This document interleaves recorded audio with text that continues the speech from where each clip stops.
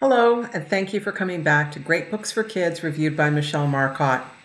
Many children go through a stage of being shy and not wanting others to notice them. This might especially occur as they experience new places, such as starting school.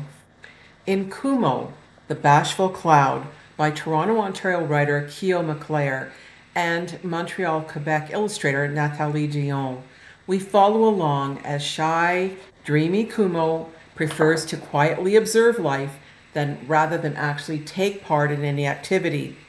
Soft, shy little Kumo is happy to sit back and not get involved, but eventually she's called upon to do what clouds are supposed to do. One day the other clouds are busy, and Kumo is required to shade and shower the people and places below. This causes worry. What if people stare and point? But she does her duty and floats along so low that she becomes caught in a tree.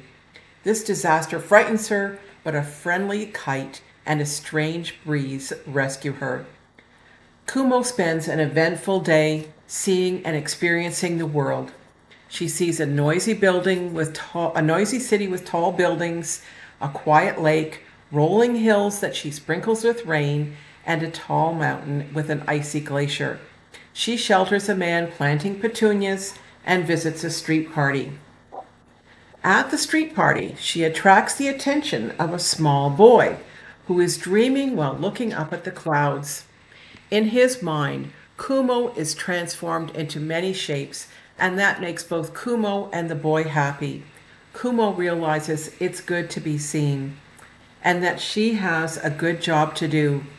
Finally, meeting some cloud friends, she realizes she can be happy even when other clouds are around. When she and her new friend look down on the earth, they see chalk drawings of the cloud shapes dreamt about by the boy. The clouds think the boy has left them love letters, and they're happy. The spare and simple words by Kyo Maclear in this book are in harmony with Nathalie Dion's soft, dreamy illustrations.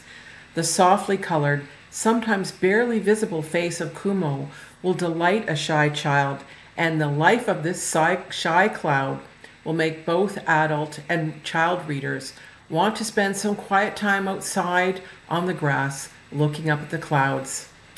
The book was published by Tundra Books of Penguin Random House, Canada. This very popular book is found in bookstores and on the publisher's website and on Amazon from the links I've placed in the comment section below. Thank you so much for coming back to Great Books for Kids, reviewed by Michelle Marcotte, and remember to subscribe. Bye-bye.